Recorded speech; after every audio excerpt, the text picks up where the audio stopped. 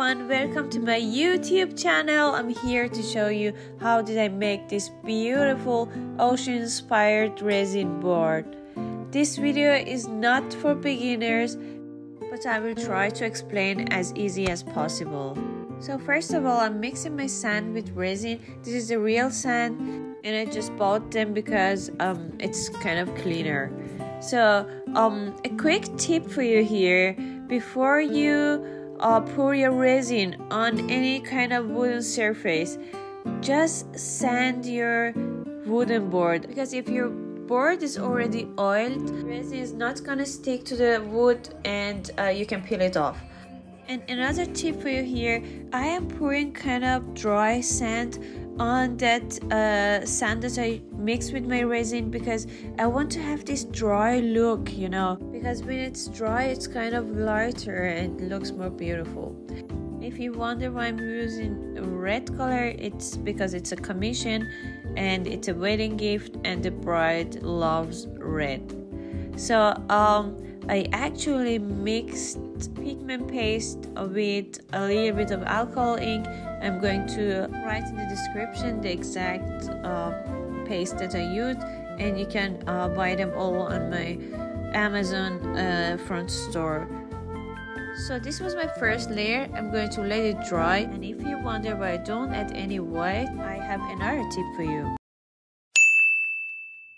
So I'm going to add the white and my wave actually on the second layer, because in the first layer my sand is not dry yet and it's not actually leveled with the whole part of my resin pour, so I'm not gonna get beautiful cells and my wave is going to fade and be kind of messy and not pretty.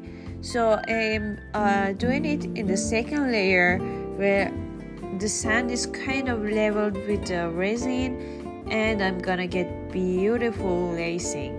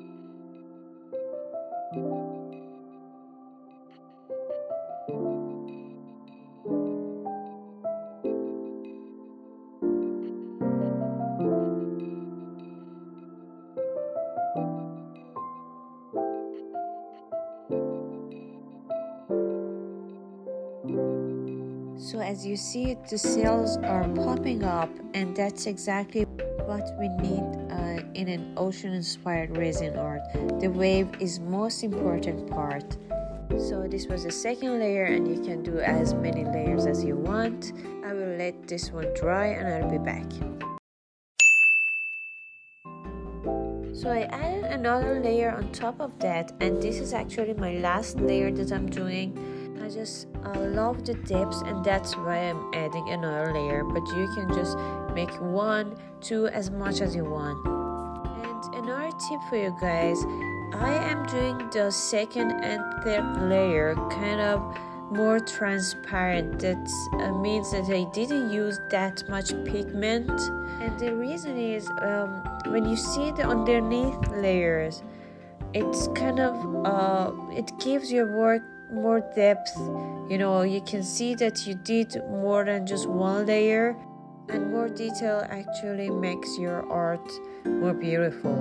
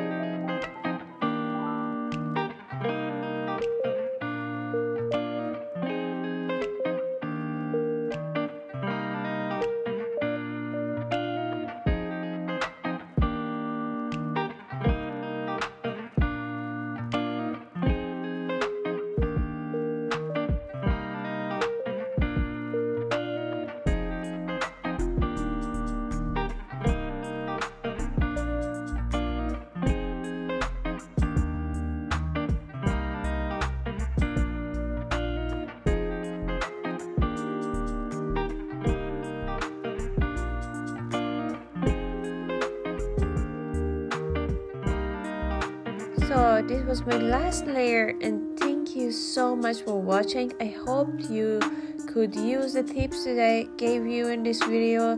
And to support me to make more videos, please subscribe, like or comment under this video. If you have any questions, let me know and I will give my best to answer every one of your questions. Look how beautiful it turned out. I hope you make beautiful artworks. You can always tag me on Instagram. I will share your artwork on my Instagram account. And love you guys. See you next time.